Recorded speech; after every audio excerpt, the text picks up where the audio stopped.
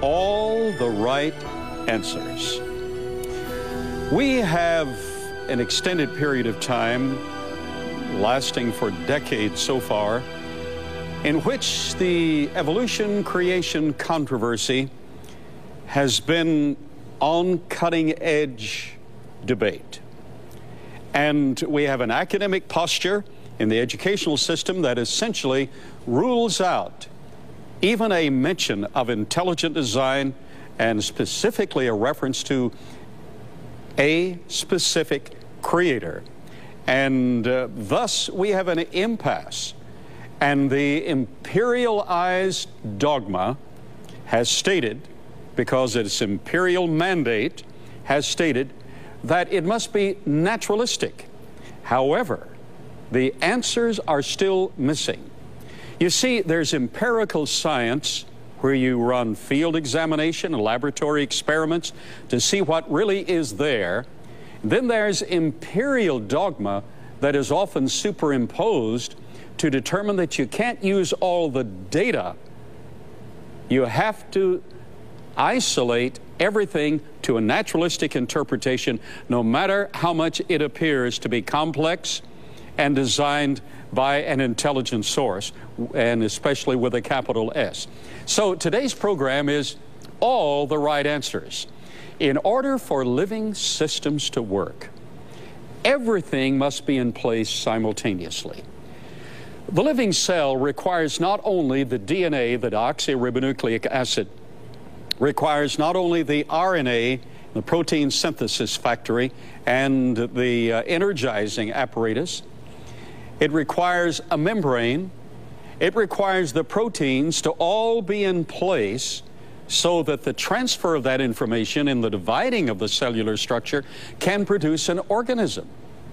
But if all of this is not in place and functional, it begins to biodegrade very rapidly. The evolutionist, and I again used to be in that camp, as those who watch the program regularly know, the evolutionist asked for billions of years of evolutionary time, tens of billions of years of evolutionary time, in order to get one single spark of life. Well, now, time is not the friend of the evolutionist. For living systems, even if you did get the amino acids, which will not form naturally in a left-handed configuration, life uses only left-handed amino acids. They form together left and right-handed, and it takes life to separate them. So you have to begin with life in order to get the use of naturalistic compounds. Life is not the friend. Life in a naturalistic origination is not the friend of time, and time is not the friend of life. Living systems have to be in place and functional rapidly, or in a matter of minutes or hours at the most. They begin to biodegrade, so you're back to the natural elements again, and an impossible scenario. Well, all the right answers. I have a little quiz for you today. I've been looking forward to discussing this with you, and hopefully you know the answer to the questions I'm going to pose. Now, the answers should be rather straightforward, known by every school child, and certainly known by the professors claiming to have all the answers. Well, let's see if we really do have all the answers. The question is very simple. How long did the 100 Years' War last in history? Well, you should know the answer to that. The next question is, what country makes Panama hats? Well, certainly we would know the answer to that, wouldn't we? From what animal do we get catgut? Well, now, these days we're urbanized to the degree that we're not really familiar with the birds and foxes of the field, but we certainly should know the answer to that simple question. Fourth question is, in what month do Russians celebrate the October Revolution? Well, sure you would know the answer to that. Fifth question, what is a camel's hair brush made of? And camel's hair brush is used by artists with very specific results. So what's camel's hair brush made of? Number 6, the Canary Islands in the Pacific are named after what animal? Well, duh, as this modern generation would say. Number 7, What was King George VI's first name? All right. Number 8, what color is a purple finch? Well, certainly we would know the answer to that. Number 9, where are Chinese gooseberries from? Chinese gooseberries, where are they from? Number 10, and finally, what is the color of the black box in a commercial airplane? You may not be familiar with the other geographic locations and the names which date back to scores and sometimes hundreds of years in their etymology and derivation, but certainly you should know the color of the black box. Well, let's get the answer to these questions. Those are the questions. Number 1, how long did the 100 Years' War last? It lasted 116 years. Professor, you got the wrong answer. Number 2, what country makes Panama hats? Ecuador. You got the wrong answer. Number 3, from what animal do we get catgut? From sheep and horses. Wrong answer again. Number 4, in what month do Russians celebrate the October Revolution? November. Wrong answer again. What is a camel's hair brush made of? Squirrel fur. Wrong answer again. Number 6, the Canary Islands in the Pacific are named after what animal? Named after dogs. Wrong answer again. What was King George VI's first name? His name was Albert. Wrong answer. What color is a purple finch? It's crimson. Number 9, where are Chinese gooseberries from? They're from New Zealand. Wrong answer. Number 10, what's the color of the black box in a commercial airplane? It's orange. You see, we get an idea by transfer of information over a period of time, by inference. We get an idea that something might be one thing when in fact it's another thing altogether. This is a program of biblical and scientific research, a program dealing with the issues of life. On this program, we try to answer the 4 great questions of life that everyone viewing this program globally, whether you're a child in India, a professor in Calcutta, a pastor in St. Louis, whether you're an individual discussing international implications in Israel, this program is aired on all continents. And we try to answer the 4 great questions of life, the questions that have puzzled for millennia. Dating back to the first written records, these questions are implied. Dating back to the history of all nations, these questions have been asked by persons in all stages of their lives. They're discussed in all major universities in the philosophy department. Here they are. They're innately programmed into the very framework and the thought process of man. First great question, who am I? Who are you? Second great question, where did I come from? Life origins. The third great question, what's my purpose here? And the fourth great question, where am I going after this is over? Now, just like the 10 questions that I asked you a moment ago, probably almost every person in the audience failed the exam because what was assumed to be true was not true at all. We have a concept that dominates the thought process of this generation. This concept is not only taught in graduate courses at major universities. This concept is taught now to elementary students dealing with dinosaurs. I have a little book program for preschoolers and primary schools, 1st and 2nd and 3rd grade. It envisions the dinosaurs and it describes how long ago they lived and even names the eras in that progressed until we have the dinosaurs dominating and ultimately the mammals to man. This is assumed to be true. Like the questions that I asked, The Canary Islands were named after what animal? Not canary birds at all, but after dogs. Like that question and that answer, what we assume to be true simply because it's been inferred in classes and in propaganda may not necessarily be true. In fact, is not true in this case.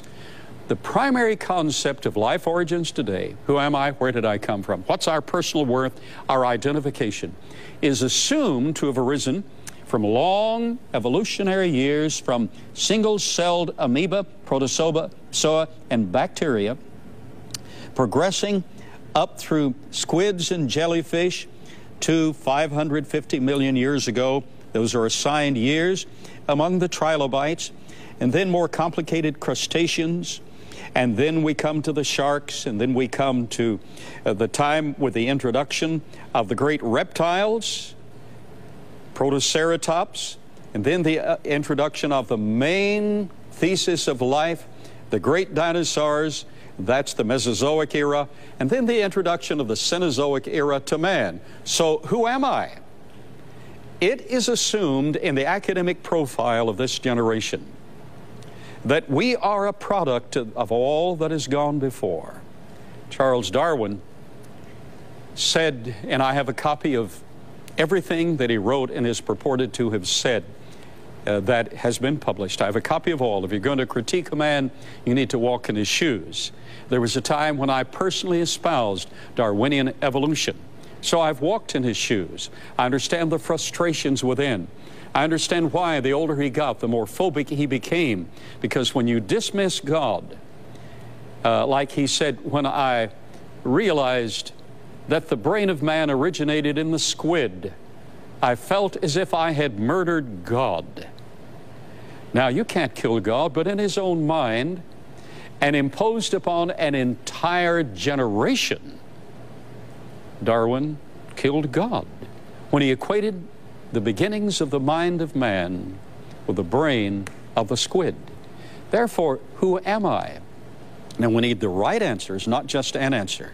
According to evolutionary theory, I'm part squid with a primitive brain. My eyes originated originally with the trilobites. An astounding thing occurred early in creation. Actually, it was during the first week of creation. But according to evolutionary theory, we have a major problem. And leading evolutionary scholars are puzzled about the eye of the trilobite. It is a compound doublet. It uses calcite and chitin and a wavy interface so that the refraction of the light, near and far, whatever light is available, can be focused on close, medium, and at a distance, all simultaneously in the eye of the trilobite. But according to evolutionary theory, he appeared originally about 530 million years ago. So I'm part sea bug, according to evolutionary theory. And then there are reflexes in the squid and the shark that have been a part of my development. Part of my brain was developed among the reptiles, and then the lower primates, and ultimately I appeared as a part of all that has gone before. But that's not what the facts state. We might want a camel's hair brush to be made with camel's hair, but it's not. It's made from the fur of the squirrel. What we have assumed to be the right answer is not the right answer at all. Actually, there is a worldwide layer, a Cretaceous layer, that engulfs the entire United States, all of Europe, all of Russia, all of China, all the Orient, Israel, all of Africa, all of South America, all of Canada. It engulfs all of Australia. It is a worldwide sedimentary layer, and sedimentary layers are only laid down by water. This demonstrates there was a global flood. And this layer has polystrate fossils. Poly means many, straight means various layers. Polystrate fossils interlacing it with other layers and others until essentially all of this record, which is never found in this sequence worldwide, all of this record is interlaced in a compilation, in a world worldwide flood. So the right answer is not that we're part squid, part trilobite, part reptile. The right answer is that all living systems, like in the Cambrian explosion, thousands upon thousands of varieties and species of life appeared full-blown all at once. Well, that's true of all of creation. The right answer we need, not the suggested answer. Then, who am I? Where did I come from? Life origins. This is a little poster illustrating how the evolutionary imaginary road to life occurred. And the Miller-Urey and Stanley Miller experiment took hydrogen cyanide, ammonia, formaldehyde, carbon monoxide, and water, put them all together, and they were able to form certain amino acids. So headlines announced worldwide, life formed in a test tube, exclamation point. Well, that was not true at all. What the truth was, and that's been almost 60 years since that original experiment was carried out and was published in the scientific technical literature. In these 60 years, they've never gone past, with all the billions of dollars spent in scientific experimentation, they've never been able to go past this barrier right here from amino acids. Why? Because when amino acids form under these conditions, and they can form even of the stuff of space, but they form in what's called racemization. That is, they have a left hand and a right hand combination, 50% left hand, 50% right hand. But life only uses left-handed amino acids. Just imagine them fitting together like that. Life only uses the left-handed amino acids. Now you can take the 50% left, 50% right, apply it to a system that's already alive, and that living system dismantles the right hand into the material to reconfigure it into left-handed, but it takes life already existing and functioning to do that. So in the 60 or so years since the Stanley Miller or Miller-Urey experiment has taken place, and the announcement was made, life has been synthesized in a test tube. Nothing has increased from that barrier. Even though they've synthesized certain RNA molecules, they have not been able to combine that with a system to produce nucleotide reproduction, sugars, the fatty acids, in order to get a protein, let alone a DNA molecule, let alone a lipid, the fatty acids, let alone a living cell. When we get to the living cell, all the components have to be in place simultaneously, or you have absolutely nothing at all. It biodegrades back to the inorganic compounds, unusable. They're simply refuse and excrement. There are 60,000 proteins and 100 different specific configurations inside each of these human cells. The odds that those could self-configure are 1 chance in 10 to the 4,478,296 power. That's in the technical literature. Anything beyond 1 chance in 10 to the 50th power has 0 chance of occurring, meaning that if we have been taught that life could by random chance or spontaneous generation form out of non-living systems, that is the wrong answer. We need all the right answers. Who am I? Where did I come from? What's my purpose here? Now, according to evolutionary theorists, many who today are heads of chairs at major university, who hold themselves in ultimate esteem, many of those individuals assume that life is as random as they assume the original universe to be. Purposelessness is rampant on every hand, is the experience of all systems. But that really isn't true. God has sent into your life the one with the real answers, no matter what the critics may say. For instance, let me read to you something that I brought to class today that you should know about. During this year honoring Darwin, and again, I have all of the articles, all the books, copies of all the letters. I don't have the originals, but I have the entire library that Charles Darwin produced in a lifetime. I have everything that he wrote or that he said that was in print. And if you're going to critique a man, you need to walk in his shoes for a while. I've been there, so I think that gives some qualification to critique. One of the Darwinian advocates in this hour, in the last few months, held a conference, and for 50 years he's been the scientific public spokesman for documentaries, etc. And he said the reason we have the exploitation and the greed on planet Earth dates back to the book of Genesis, where man was given dominion of planet Earth. Therefore, man exploits it for what he wants. We have the crime, the chaos, and the exploitation of planet Earth, all pointing back to the book of Genesis. Well, that's not the right answer. While he may get an inference that pleases him, he hasn't read all the book. In fact, here's what the Bible states, and I want you in on this. Back in Genesis chapter 2, verse 15, getting back to the original that he was referring to, and the Lord God took the man and put him in the Garden of Eden to dress it and to keep it. That is, to take care of it.